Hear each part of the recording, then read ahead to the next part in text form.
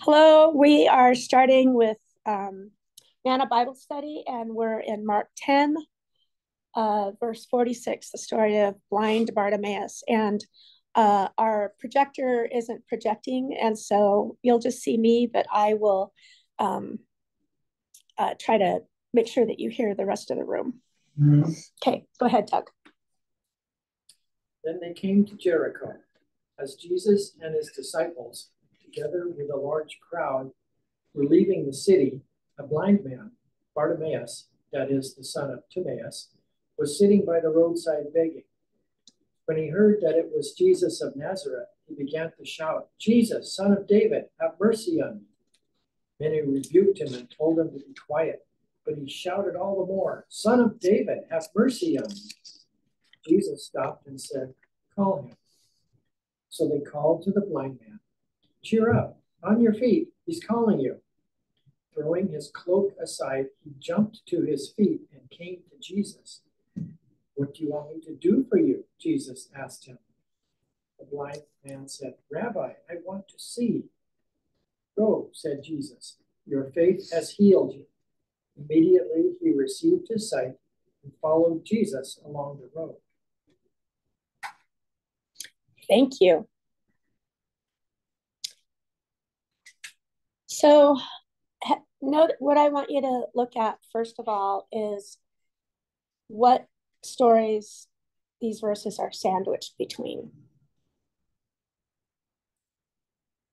Well, right before we've got the request of James and John. Oh, let us sit next to you in your throne. Yeah, the request of James and John. Let us sit next to you when you're on your throne.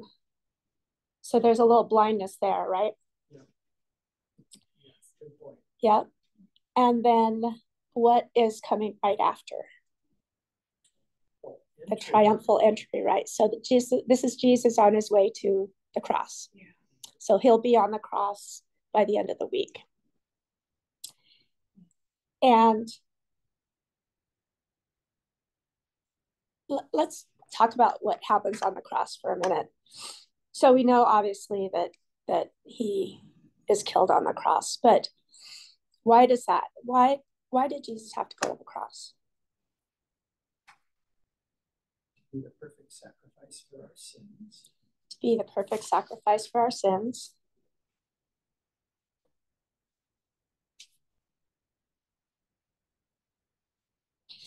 What happens on the cross? John, the book of John especially, talks about this. This is where Jesus is in his glory, right? This is where he is in his what? Glory. Oh, okay. This is where he is his most godness is on the cross. It's that opposite. You know, we hear this opposites all the time, that the last are first and the first are last. And so in his absolute humility is when his glory shines. So that's one thing.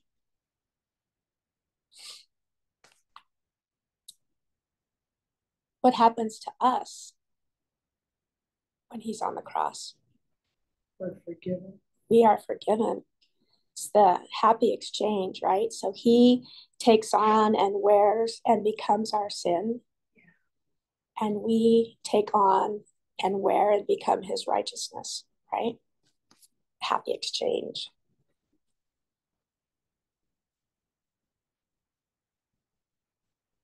This is going to be helpful when we get into the Romans verse 2. Okay, so James and John absolutely do not get it.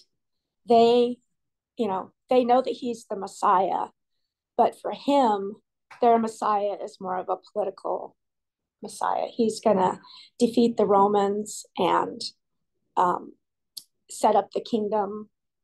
Okay, sure, it's the kingdom of God, but it's still going to be a kingdom in human terms that they are relating to. Well, the whole concept is pretty complicated. I could see why it would be hard for them to grasp, what are you talking about? I can see that. Yeah. Yeah, I suppose too that it's, we know and we have hindsight when we read these verses. And so we're like, come on, he's God and he's been saying it all along, and he's going to deliver us from sin, which is what the Messiah means, right? That's the anointed one that's going to deliver us. And that's what they're looking for. Us. Messiah means anointed one. And,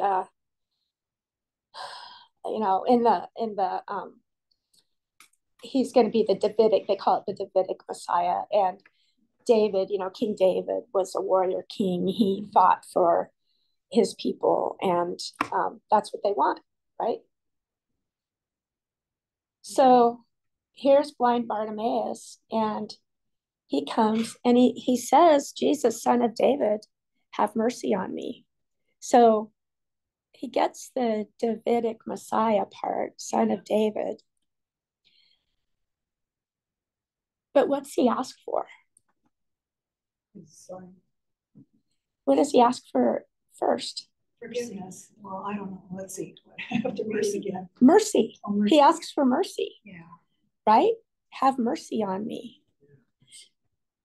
So he's seeing something different about the kind of deliverance that this Messiah is going to give, right? Different from what the people that are looking for a political Messiah. So have mercy on me is the first thing. So if you're asking for mercy, what you have to recognize something about yourself, that you're in need of mercy, right? I mean, that's kind of basic, but he recognizes he needs mercy. Do you think that fits with the fact that often at that time period, they often thought that if that it was their sin that caused them to have a defect or a problem? Yeah, that it was sickness. I think exactly. Yeah, in the first century, if you were of a lower station for any reason because of your health or because of the fact of your birth, like if you were born into poverty or whatever the situation was, it was your sin that caused that to happen. You think he thought because he was blind, he had done something wrong? Is that what you're thinking? Mm-hmm. Or his parents had. Yeah. Remember the other story about the blind man? What did your parents do to make you blind? Yeah. So there was sin involved in his blindness and in his mind and in the cultural. Okay. Yeah. Yeah. And even in Roman Roman civilization, there was a connotation that if you were of a high station, you were blessed. There was some sort of blessing that you had. I think people still kind of believe I think they do. Yeah. Yeah. I think so. Yeah. The theology of glory, I know when my brother had developed cerebral palsy, my parents thought it was something they had done wrong. Yeah. I mean, I think they grew out of that thinking, but right. But that was, I think we still kind of think that. What did I do wrong to deserve this? Yeah. What did I do wrong that my son has cerebral palsy? Yeah. Hi, Marco. Marco just joined us. Yeah. Hey, Marco. Yep. How are you? I'm here. You're here. Okay. Well, it's good that you're here. I'm having my usual, nothing goes 100% right when I'm on Zoom. I just got a new laptop and I can't figure out how to hook it up to the projector. And so I'm going to translate for the group that's here. And I think if you say hello, they can probably hear you. Hello, everyone. Hello. There you go. You got that. All right. Oh, so quite a group too. There's quite a group, it sounded like. There is. Yeah. Yeah, exactly. We got Doug and Barb. We've got Ross and Carrie. We've got Linda and Teresa and Loretta. And we're kind of loud. And they're being really unruly today. So maybe you can help me. Okay.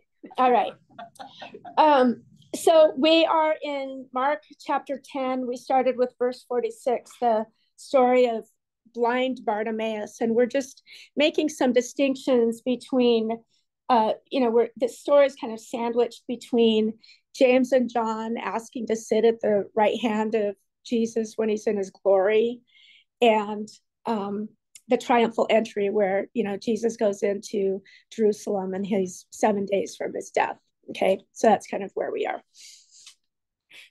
And so one thing that was interesting, I thought about this story too, is he's Bartimaeus, the son of Timaeus.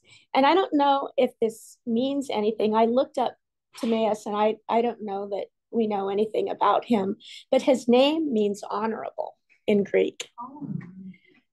What does Bartimaeus mean? Son of Timaeus. So Bar is son. Oh, okay. And okay. yeah. So Bartimaeus means son of the honorable. Oh, okay. So I don't know if that is coincidence or if that's meaningful. Yeah.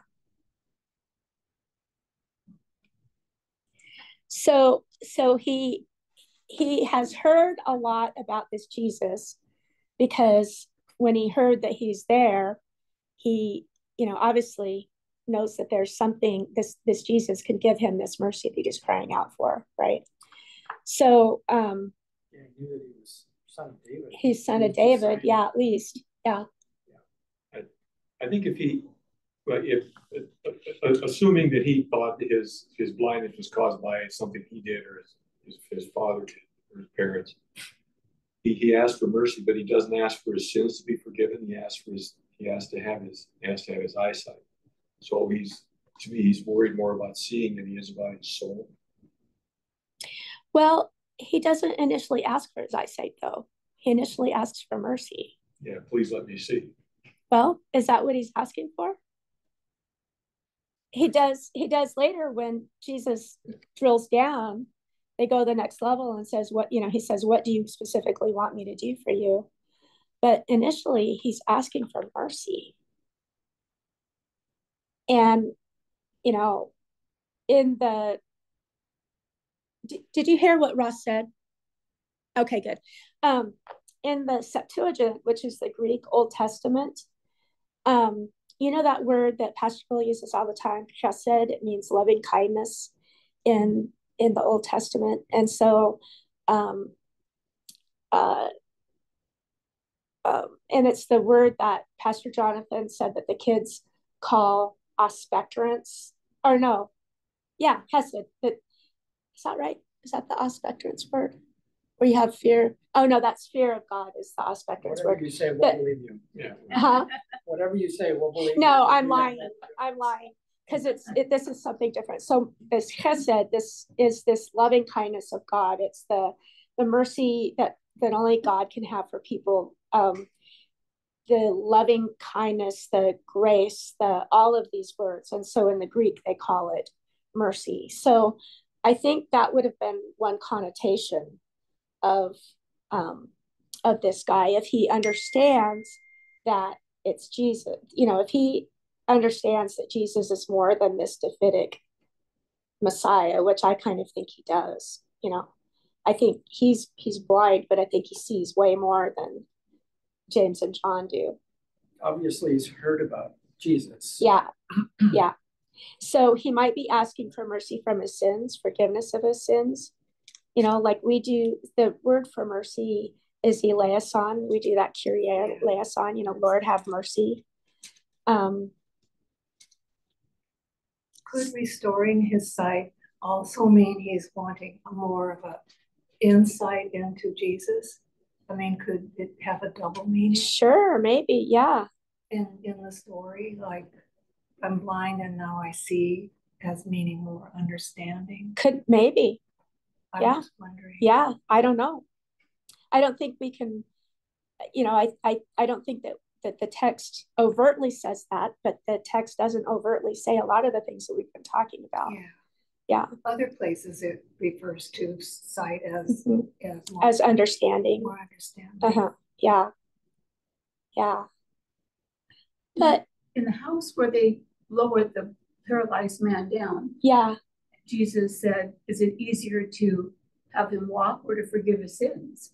Yeah. So he told him to walk. So I'm assuming that the blind man to see, he's also in that same moment forgiving his sin. I believe so. Well, and especially when we look at the last verse, he says in verse 52, he says, "Go away, your faith has made you well." And that word for made you well is sozo in Greek, and that's also the word for salvation. Yes. So you could read this two ways. Your faith has saved you, and your faith has made you well. So that is a really good point. And he seems to be further along than his disciples right there. Yeah, that's what I'm saying. James and John are the blind ones, and this guy is seeming to really get it. Yeah. So why I don't understand why the people would rebuke him, telling him to be quiet. But he cried out all the more, "Son of David, have mercy on me." I think it has to do with him calling him the son of David, because that promise given to David a long time ago, the Messiah would come through his line. Mm-hmm. And maybe they didn't want people to realize this was the Messiah. Okay, so maybe so what Carrie said, you didn't hear that, did you, Margot? So Carrie said maybe they're trying to silence him because they don't want the people to know that he's the Davidic Messiah. So I missed some of this because I wasn't here for the first read. Are they saying the reason why he's blind is because of sins of his parents? Well, that was sort of the first century thought about a low station in life, like if you were economically disadvantaged or if you had a physical disability, it was because of something that you or your ancestors had done to put you in that situation. And that was Roman thought too, and Greek thought, that there was, it was like you were blessed if you were doing well, and it was a curse if you had something like this happen to you. And today we don't believe that at all, right? No, well, the point was made that a lot of people do believe that. Or sometimes it is something we do. If you're an alcoholic, you're going to give birth to a baby with fetal alcohol syndrome. Yeah. You've done something to cause that disability. Sure.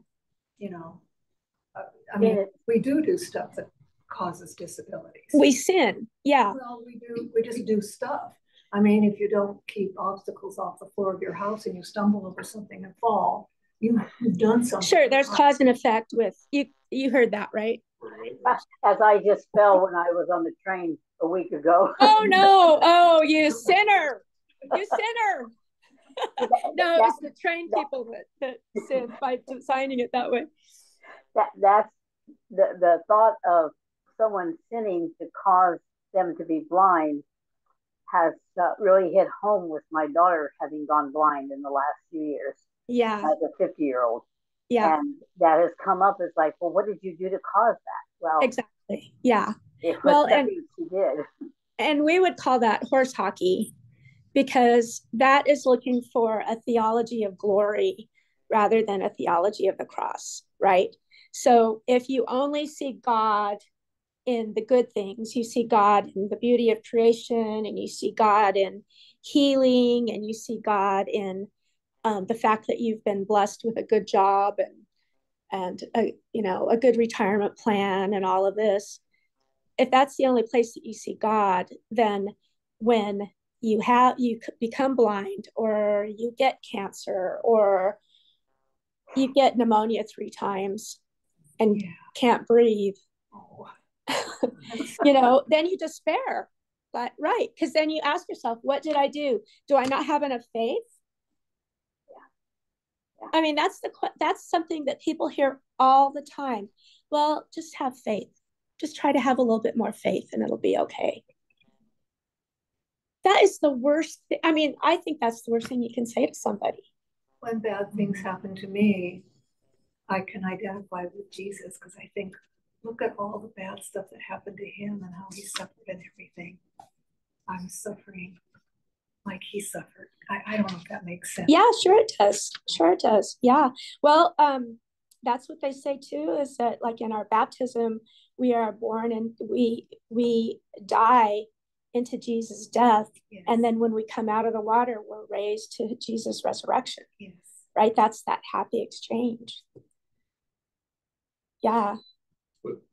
telling somebody they don't have enough faith is like telling somebody they're not doing enough good works. Exactly. Telling somebody that they don't have enough faith is like telling them they don't do enough good works. It's not our place to pass that judgment. It's not our place, It's first of all. It's not our place. It's not. Not at all. No. And I think people, honestly, the people that say that, I've heard wonderful, loving people say that, and people from my own family. Yeah. And they honestly think that they are helping. Yeah. You just don't know what else to say. They don't know what else to say. Got to say something. And so, what would be the better thing to say if you're struggling like that? You don't have to say anything. You just give them a hug. And you don't have to say anything. That is a good response, and that's you guys are going to do Job next, I guess, in your Thursday morning Bible study. That'll be Jonah. Oh, he was considering the two. Oh, okay. Jonah. All right. Well, Job would have been a challenge. Yeah. Shoot, because I love Job. When I suggested Job, I was actually joking. But the best thing that his 7 friends, when they came to comfort him, best things that they did, or not 7 friends, it was 3 friends that stayed for 7 days, right? They said nothing. They just sat with him for that time. They were just in solidarity with him and in his pain. You can say, God is with you in your pain. You're not alone in this. God feels your pain. And it may not be helpful to the person, I don't know, but if you're feeling the absence of God because you are struggling with something, then to have that promise that God is with you in that struggle, I think is really powerful. So Bartimaeus isn't having it, though. They're telling him to shut up. And he cries out all the more, Son of David, have mercy on me. And Jesus stopped and said, call him. And they called the blind man and they said, take heart, get up, he is calling you. Now, what do your Bibles say for take heart? What are some other translations? Cheer up. Cheer up. Kind of wishy-washy, isn't it? Yeah. That's in the real Bible, it says. Be of good comfort. Be of good comfort. Okay.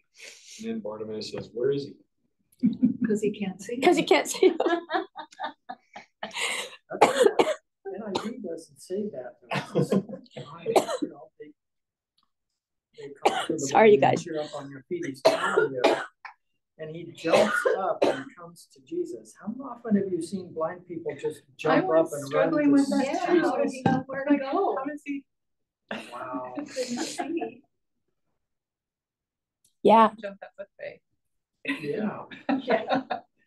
So does anybody else have something besides take heart? Take heart, get up, he is calling you. Yeah. So he sprang up and came to Jesus after throwing off his cloak.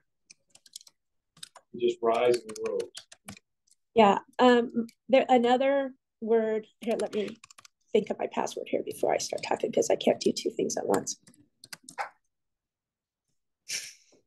Another translation is be courageous. Be courageous. Get up, he's calling you. So he throws off his cloak and he springs up and he comes to Jesus, and Jesus says, what do you want me to do for you? Now, you'd think it would be obvious, right? Mm-hmm. Yes. Same question, exact question that he asked, James and John. Right? Oh my gosh. Yes. Exact same question for James and John. I didn't catch that. So where is that in James and John? What do you want me to do for you? There it is. It's in 36. I think that the Lord asks us. Yeah. It is.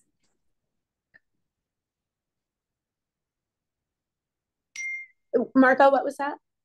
I think it's necessary for us to verbalize what we want and not just assume that he understands, because that means we have thought from our heart what we're trying to communicate or ask for. What do you want? What's in your heart? Right. Did you guys hear that? Yeah. Okay. Also, have you ever, I get overwhelmed and it's like, I don't know what I want. You know, what do I need? I don't really know. Do I need a nap? Do I need a snack? Do I need a hug? Do I, you know? All three. um, and the other thing that's comforting to me, and I use this verse all the time. In fact, I used it this morning in our prayer, that the Holy Spirit knows what we want, right? And the Holy Spirit will intercede for us with God and Right. and pray for us. With our purpose in prayer, it's not so much because we need to tell God, teach God something. God already knows. Right. It's for our benefit. Yeah. Yeah. And sometimes what we want is the Holy Spirit says, no way, Jose. Well, that's it. Sometimes what we want is a nap, and the Holy Spirit's like, no. You need, yeah. No, you don't need all those chocolate bars. Yeah. So I wonder if Bartimaeus, when he says, you know, he wants to recover his sight, and I didn't get a chance to really look into this, but I thought it was interesting the way he says this. Let me recover my sight. Does the real Bible say anything different? Lord, that I might receive my sight. Lord, that I might receive my sight. It seems like that would be, I would expect the question to be more like that rather than let me recover my sight. You know, it just seemed kind of a weird turn of phrase. Mine says, let me see again. Let me see again. Yeah.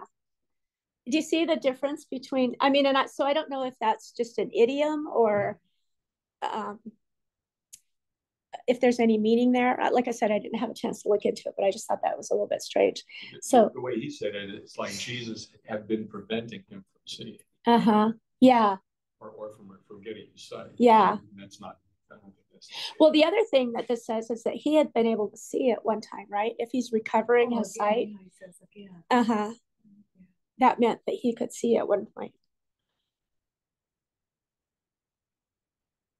See again. Yeah. So what did he do wrong to lose his sight? Yeah. What did he do wrong to lose his sight? And let's see. Let me get here, Mark. I think blind Bartimaeus would be a good name for an indie rock group. Or what? An indie rock group named Blind Bartimaeus, a Christian rock group.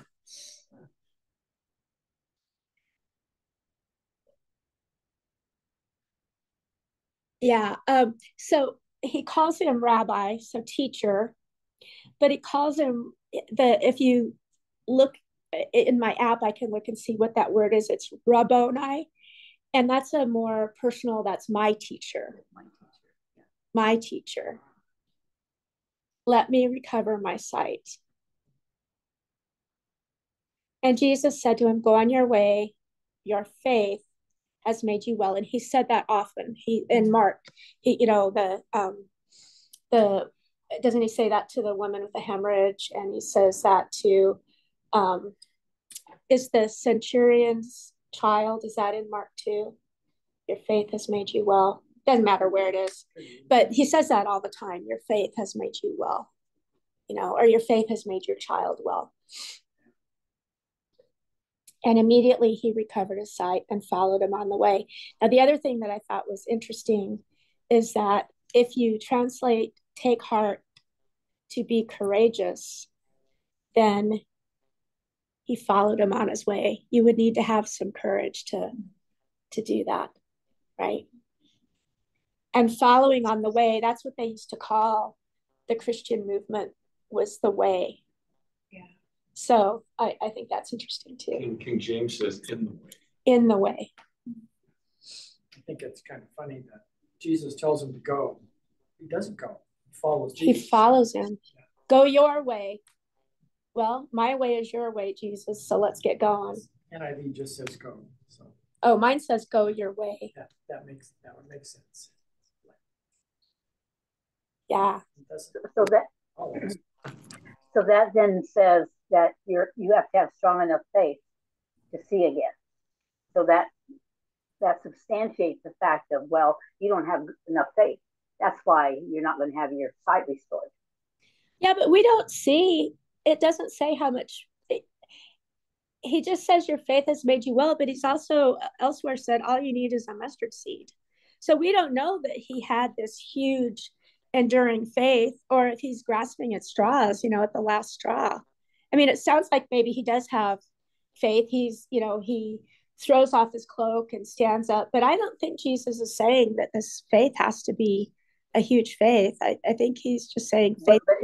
But he says your faith has made you well. Mm-hmm. Would be his faith was strong enough that made him well.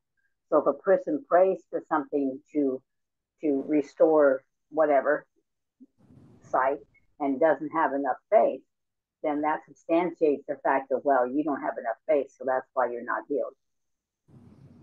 Oh, I'm stretching. Well, I think it's too close to home. Yeah, but there've been so many other places where people have little faith and good things happen to them too, And I think this is we'll get into this when we look at the Romans text. In fact, let's just look at the punchline in Romans. It's the last verse. You don't have to go there, but it says, "For we hold that a person is justified by faith apart from works prescribed by the law." So a person is justified by faith. So that makes it sound like it's your faith that justifies you, but it's your faith in Christ. It's Christ that justifies you, and that is received through faith, and that can be received through any quantity of faith, any little kernel of faith, because you get that in your baptism. That's the faith that is gifted to you in your baptism. And is an infant going to have great faith? I think they have this kernel of faith that's given to them, and then of course the faith grows through word and through sacrament and through Jesus will build this faith. But I just don't think that. I mean, I'll tell you what, if I believe, help my unbelief is my motto, really. Because if it counts on the amount of faith I have, I'm lost. You don't have to have faith the size of a giant pumpkin. I don't have to have faith the size of a giant pumpkin. I mean, that would put me into such despair. I mean, it's truly, and that's what I thought. That's what I thought before we started coming here. Yeah. Is I thought that it was based on me. It was based on if I could have a relationship with Jesus, if I could have enough faith, because I wasn't understanding anything. I didn't have enough faith to understand everything, obviously. I felt terrible. I love that verse. I believe, Lord, help my unbelief. Yeah. That's a good verse. That is a good verse. I'm not sure where it is, but I remember the verse. Yeah. Yeah. I don't know, Margot. I just think that we can get ourselves into such despair by relying on the quality of our faith. It's not what we do, it's what God does. I think it's what Jesus has already done. Yeah. He did it. He accomplished it. That's not what we do. Yeah. Our acts. We don't earn our way into anything like that. Yeah. It's like a long journey. You put one foot in front of the other. Yeah. And if you're walking with Jesus, you're just putting one foot in front of the other. That's all. You're not Superman and gonna do the whole thing. You just, right now, I'm walking with Jesus. It's the way. Yeah. You're walking on the way, right? Yeah. It's with you. May not feel like it, but you're doing it. That's all we can do. Yeah.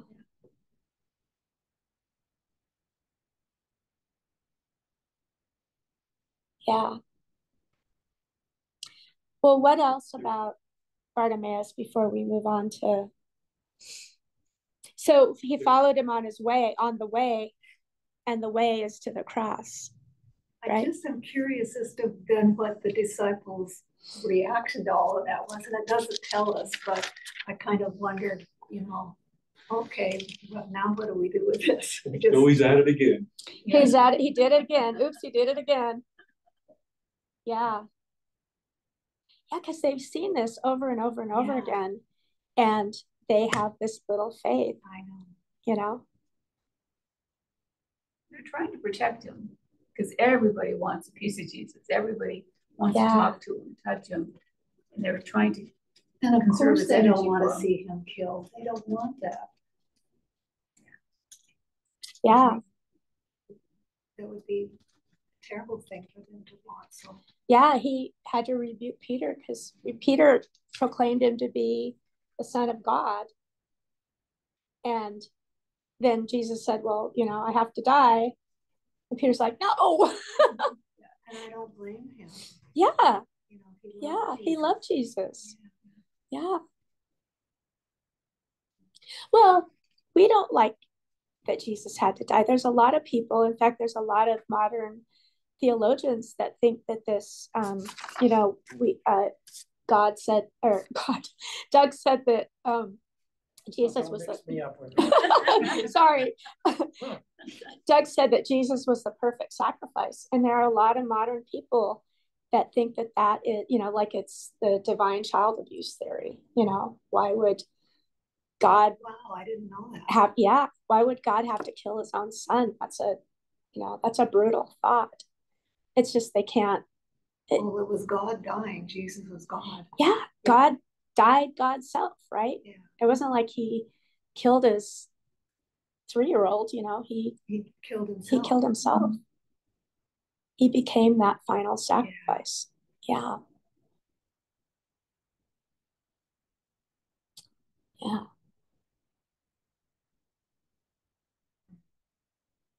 Margot, did you want to say any more about that? I hope I didn't totally just cut you off about that faith thing. No, I'm through talking. Thanks. What's that? I think I'm through talking. Thanks. Oh, okay. Yeah, I'm sorry. I probably messed that up.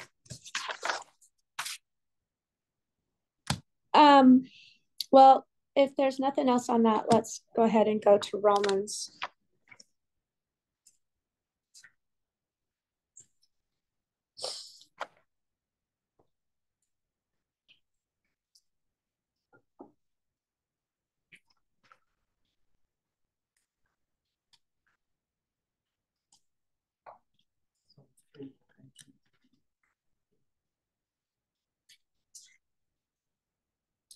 So, do you all, we've heard this story quite a few times, but I don't know, maybe all of us haven't, but do you know the story of Luther and how this verse came to be sort of the pivotal change for him?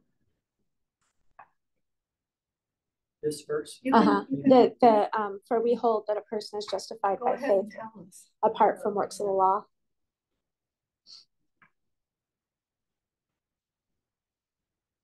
Okay, well, I'll tell you. If you've heard it again, I'm sorry. Verse 20, right? Is that the one here? Yeah, 28. 20.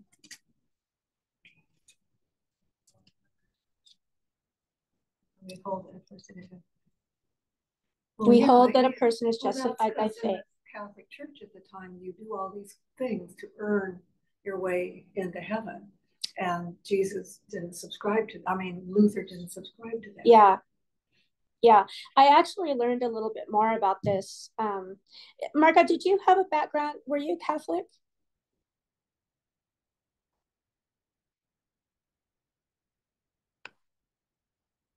No, I was raised in Missouri Synod Lutheran. Oh, okay. All right. Ross, you were Catholic. So correct me if I'm wrong, but I learned last semester that the real importance of the sacraments, of the 7 sacraments, was to put someone in a state of grace so that the work that they did actually counted. So you have to go to confession and receive that absolution so that then when the penance that you do counts, or the good that you do, you feed the poor or whatever. Well, the absolution doesn't kick in until you do the penance. Mm-hmm.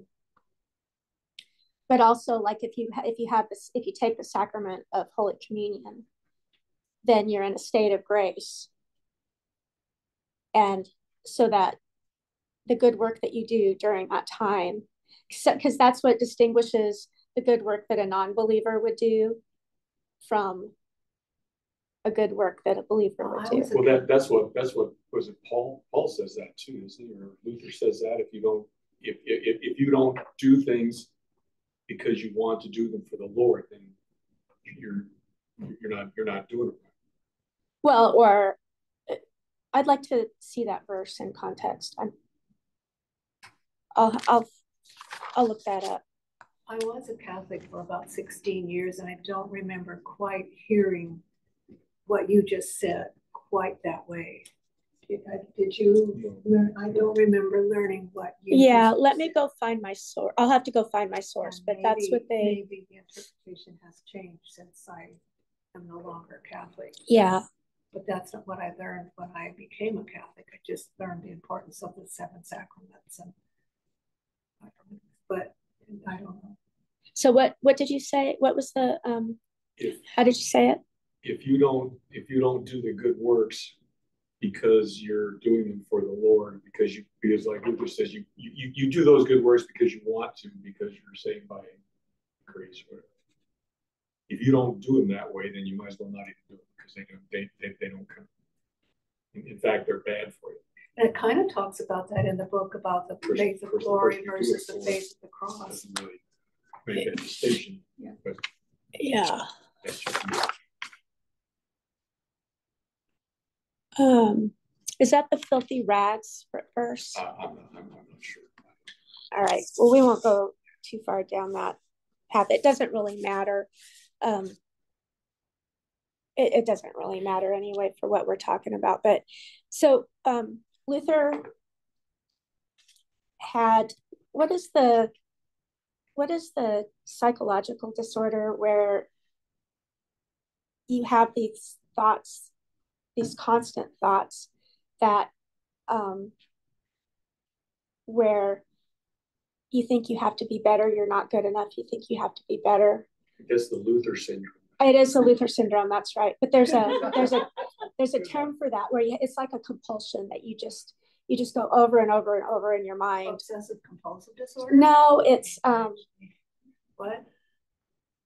Like ADHD. Yeah, there's some term for it, but that you just beat yourself up. But he was like that. He was that's it. He was like that. He just beat himself up for a martyr complex. Yeah, he beat himself up for the things that he felt like were sins, and he came to realize. He absolutely drove his confessor crazy. His confessor had to tell him, get over yourself, because he would spend hours in the confessional over things like, oh, I spilled my Cheerios on the floor, or and then he would go back later and say, I forgot this. I not only spilled my Cheerios, but then I left a little pile of milk. I didn't clean them up right or something, and he would just perseverate over that. God, I wish I could think of the word, but anyway, he Luthered it. Yeah. So he had this, he knew the Bible so well, and he was just, he'd read this stuff and it would just kill him. It would just kill him because he didn't have enough faith. If he only had a little, or he didn't believe enough, or he had to be forgiven. He believed in absolution.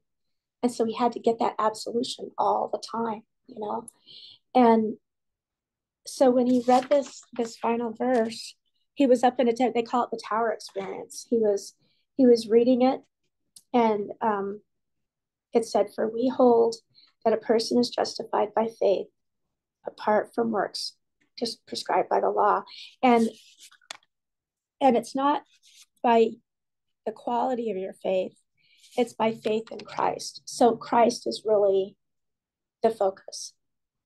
So we hold that a person is justified by their faith in Christ and what Christ has done on the cross, apart from works of the law. And that was his light bulb. That just snapped him and freed him. Yeah. So somebody read this.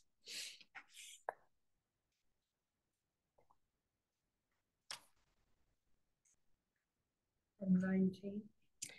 Yeah. Now we know that whatever the law says, it speaks to those who are under the law, so that every mouth may be silenced and the whole world may be held accountable to God. For no human being will be justified in his sight by deeds prescribed by the law, for through the law comes the knowledge of sin. But now, apart from law, the righteousness of God has been disclosed and is attested by the law and the prophets. The righteousness of God through faith in Jesus Christ for all who believe. For there is no distinction, since all have sinned and fall short of the glory of God. They are now justified by his grace as a gift through the redemption that is in Christ Jesus, whom God put forward as a sacrifice of atonement by his blood, effected through faith. He did this to show his righteousness, because in his divine forbearance he had passed over the sins previously committed. It was to prove at the present time that he himself is righteous and that he justifies the one who has faith in Jesus. Then what becomes of boasting? It is excluded. By what law? By that of works? No, but by the law of faith. For we hold that a person is justified by faith, apart from works prescribed by the law. Or is God the God of Jews only? Is he not the God of Gentiles also? Yes, of Gentiles also, since God is one, and he will justify the circumcised on the ground of faith, and the uncircumcised through the same faith. Do we then overthrow the law by this faith? By no means. On the contrary, we uphold the law. But you didn't get all the way to verse 38. Oh, I know. Yeah, I wrote a note to Kathleen. Yeah, I wrote a note to Kathleen. Here's a little write-up about the Tower experience. So this happened 2 years after he posted the 95 Theses. So he was already seeing the need for reform. He posted these 95 Theses, and he was writing, he was doing a study on the book of Psalms, which is just beautiful. If you ever find that study, it's really a good one. But it says, I meditated night and day on those words until at last, by the mercy of God, I paid attention to their context. And he says, the justice of God is revealed in it. As it is written, the just person lives by faith. And that word just, Pastor Bill's talked about this. It's the same word. If you look at the word righteous, it's the same word as the word justified or just. And so we can't say that somebody was righteous in English. We say they're justified, but it's the same. It's basically the same word. So justification is to be made righteous, right? Yeah. Okay. So he says, the just person lives by faith.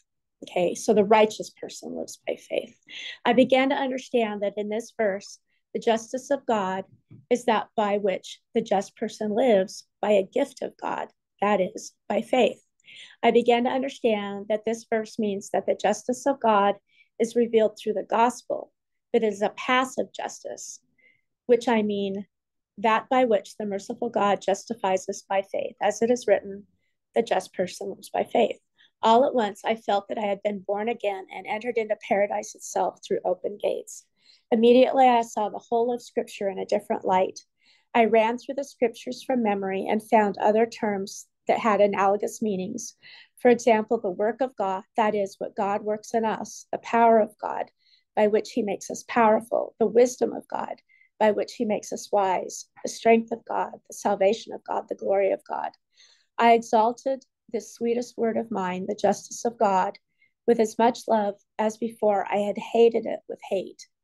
And because he felt like the justice of God was to condemn a sinner, and he was a sinner, right? This phrase of Paul was for me the very gate of paradise. Let's see. He just goes on to say that Augustine had said kind of the same thing, but he was an Augustinian monk. But he said, although Augustine had said it imperfectly and did not explain in detail how God imputes his justice to us, still it pleased me that he taught the justice of God by which we're justified. So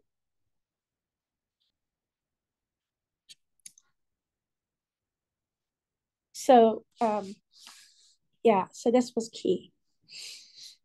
So I wanted to go back because he talks about this sacrifice of atonement by his blood effective through faith. I wanted to go back to that sacrifice of atonement.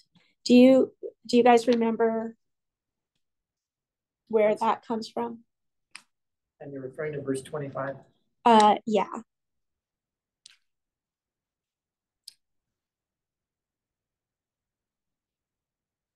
So that was part of Levitical law, right? There were all kinds of different kinds of sacrifices that you had to do for different kinds of sin. So there was blood sacrifice, and there was grain offerings, there was grape offerings, there's a whole table of different kinds of offerings for different kinds of offenses. And so the blood sacrifice is for the very worst sins, right? And then on the Day of Atonement, Yom Kippur, they would go and sacrifice in the temple to cover everybody's sin, right? So the Leviticus 17 says, the life of the flesh is in the blood, and I have given it to you on the altar to make atonement for your souls, for it is the blood that makes atonement the life. So in this, there are a lot of different atonement theories, but in this atonement theory, it's got to be a blood sacrifice that makes the atonement, okay? That redeems you, that justifies you, that puts you in good stead, right, with God. And so Jesus fulfills that requirement with his own sacrifice, right?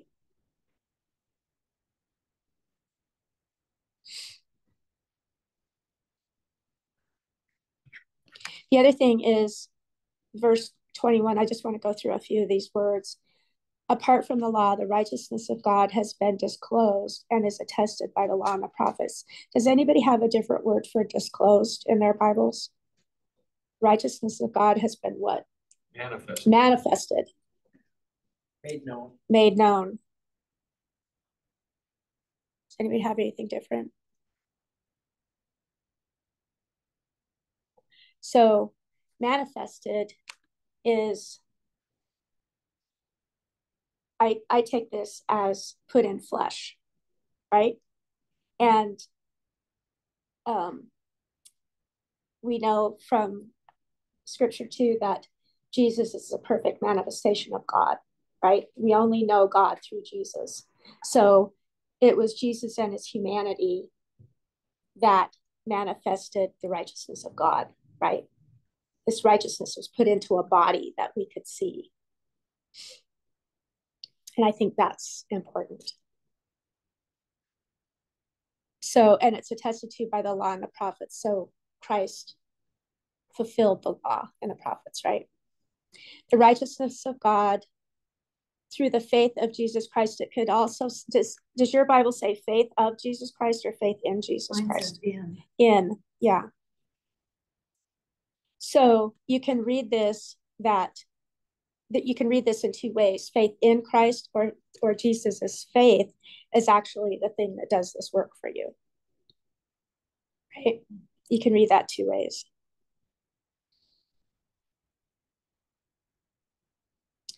So again, verse 24, they are now justified by his grace as a gift.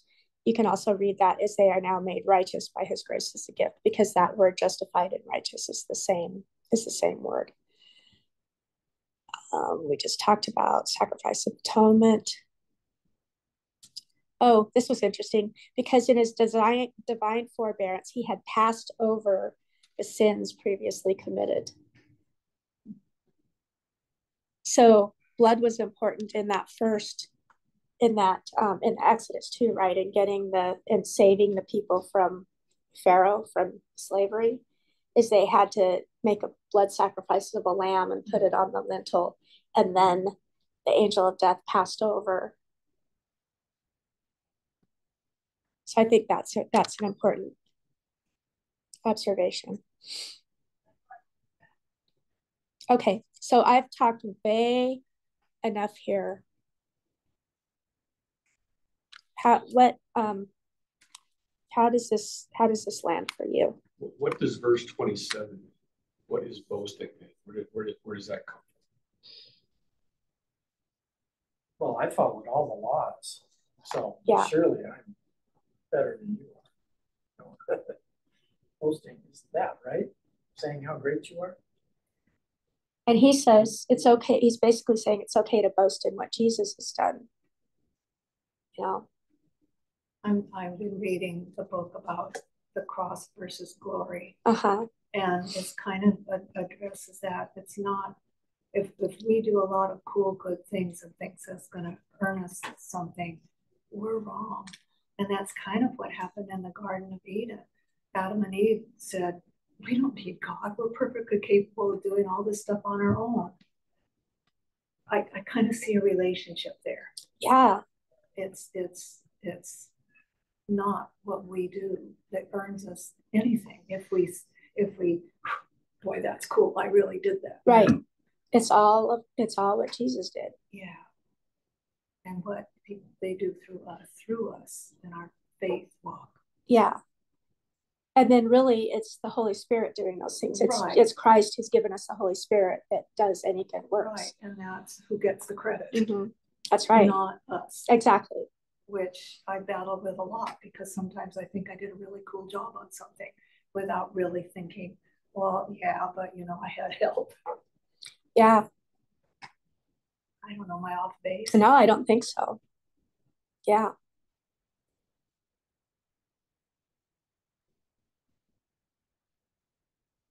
What else?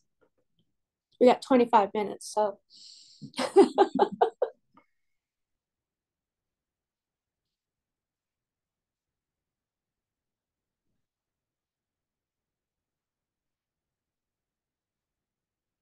The last verse, 31, is kind of interesting. So do we then nullify the law by this faith? Not at all. Rather, we uphold the law. So why do we uphold it?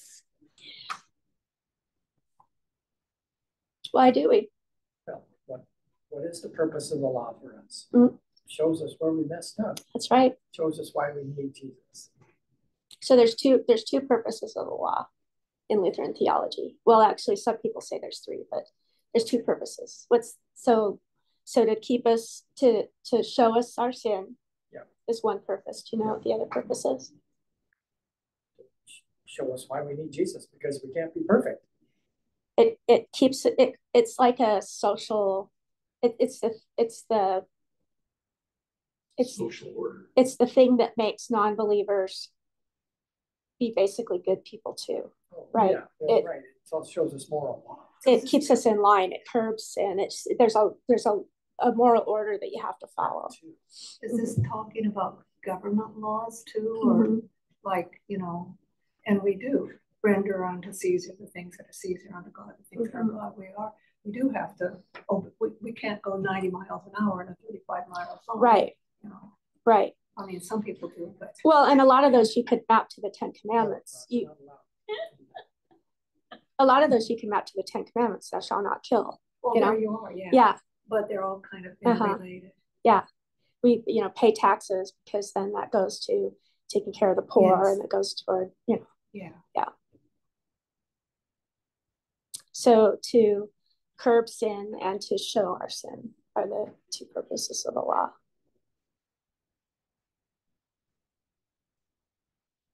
Yeah, there's scripture where it says, Jesus says he came to uphold the law, right? Or to fulfill. Fulfill, thank you, that's the word, fulfill. Not to abolish it. Right.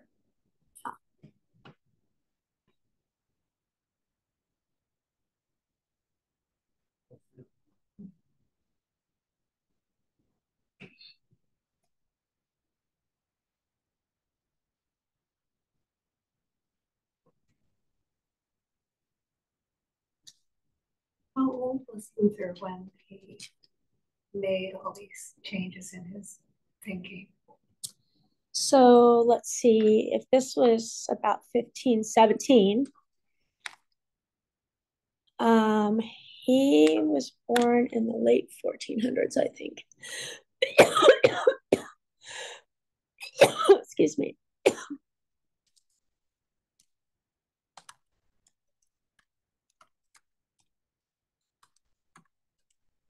1483. So 1483 would have made him, well, let's see, 20. 17, 34. Yeah. Do the math, Ross. I'm a Spanish major.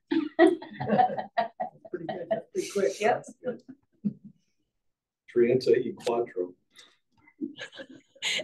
Does that help? Treinta y cuatro. Okay, he's 34. Gracias. He was 34 years old. Yeah, gracias. I'm surprised you. No, that's a good. 34. That's not very old. Uh-uh. Wow. Expecting you to say 60 or so. Yeah.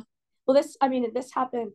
So he was a professor, right? So he had to have gone to he had to have gone to all the school. That's amazing. Yeah. And he was working at the university teaching.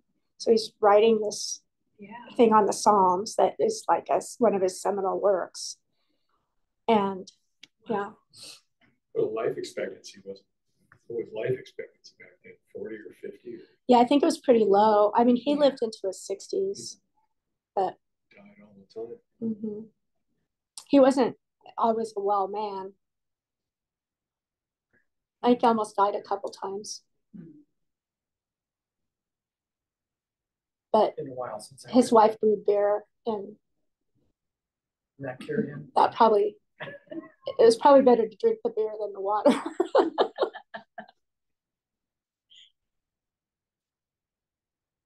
Here's a fun, interesting note on verse 28, footnote here. Okay, 28, for we maintain that a man is justified by faith apart from observing the law. Footnote says about by faith.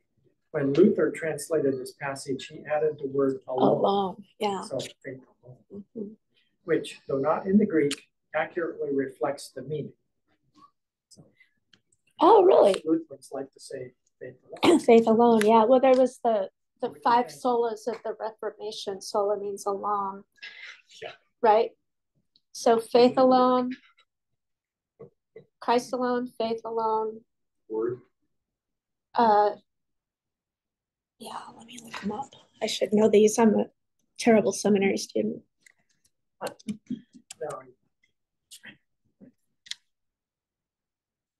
Okay, faith alone, the glory of God alone, grace alone, Christ alone, and scripture alone. Yeah. I saw some of that on a stained glass window. Not all 5, I think it was just like 3. Yeah, I don't know why. Sometimes they say there's 3 solas and sometimes they say there's 5.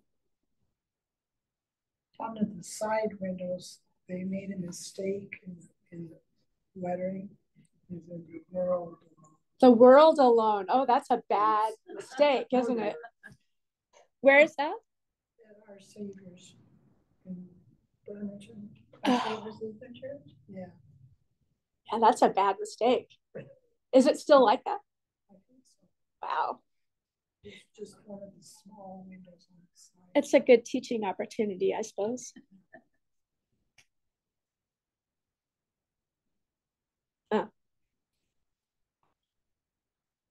Well, I don't want to keep us just for the sake of staying until noon if we're done. Is there anything else that you wanted to talk about with this, or? I could just add a fun little story. Please. Because it's, and I plan to tell this to Pastor Bill, but it has to do with the study of Jonah coming up. Okay, so we've lots of years, we really loved going to Holden Village for a week in the summer.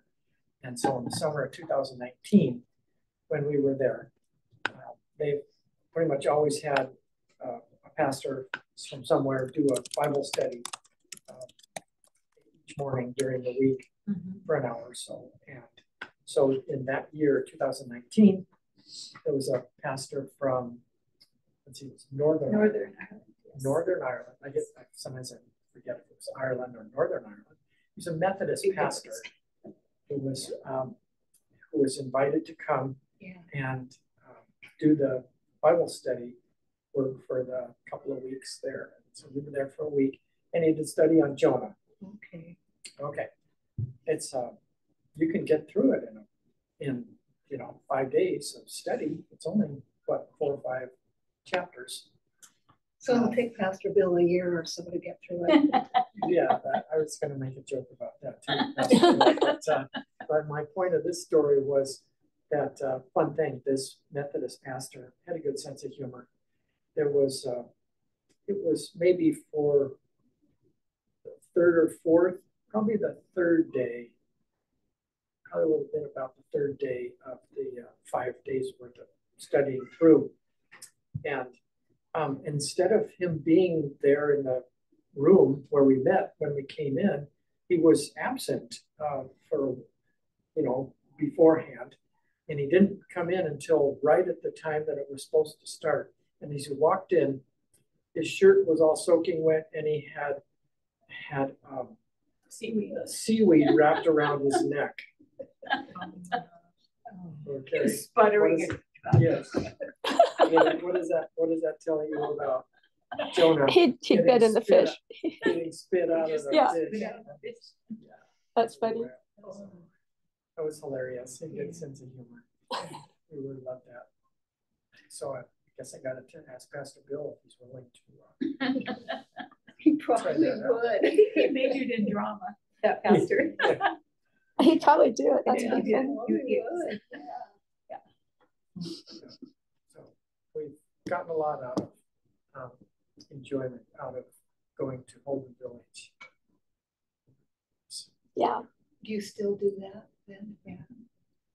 Yep, we had to miss 2 years because the year right after that, it was really closed down because of COVID. Yes. And then the summer after that, they asked that only people that weren't over a certain age, like 60 or 65, or people that were immune compromised, not come. So we had to miss 2 years because we were too old. Well, you'll have lots to say. Looking forward to hearing your insights from what you've learned. That's awesome. Oh yeah. Sorry about your sister. Oh, thank you. Is the funeral already been? That's this weekend. Where is that? Seattle.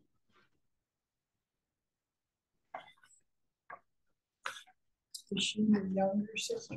Yeah, you're younger. Yeah.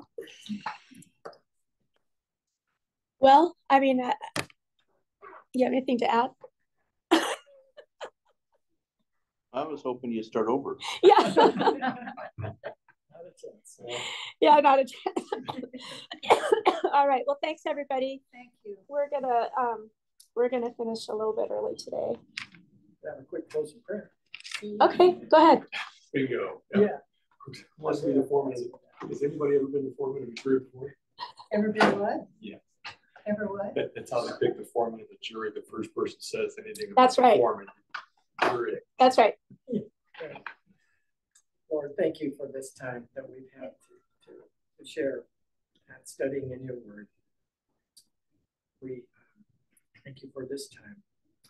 And would you go with us this coming week as we go through our times. Thank you, Lord. In Jesus' name. Amen. Amen. Amen. All right. Okay, Margot. Yeah. All right.